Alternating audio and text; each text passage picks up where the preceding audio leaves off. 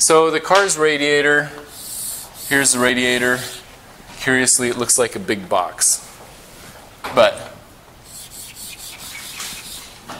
there's the amount of liquid it has. Right now, it has 3 quarts of liquid in it.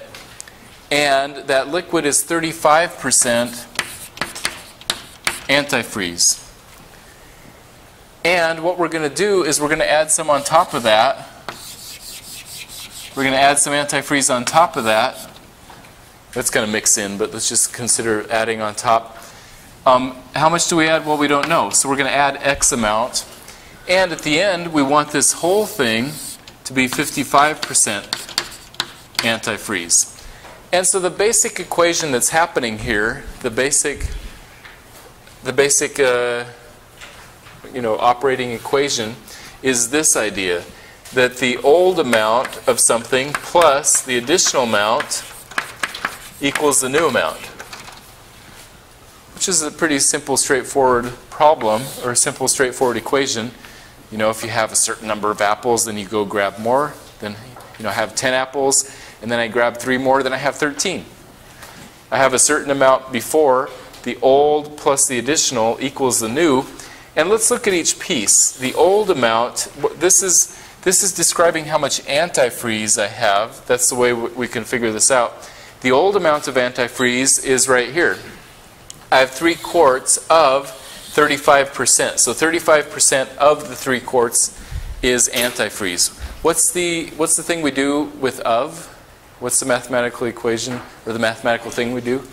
Multiplication, that's right. So we do 35% of 3 quarts.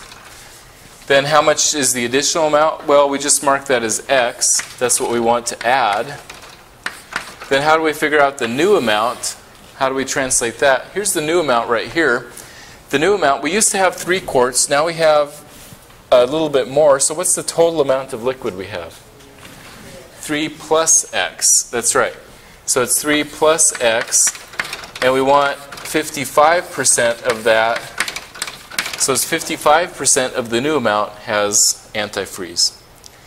And then we can translate this to be 0.35 times 3 plus X equals 3 plus X, 0.55 times 0.55.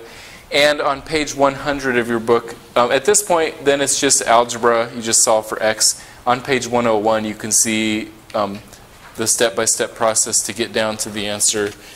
So I won't repeat that, but basically X equals 1.33 quarts, so you add 1.33 quarts. That's the answer to that one. So that's problem number 9 on page 101.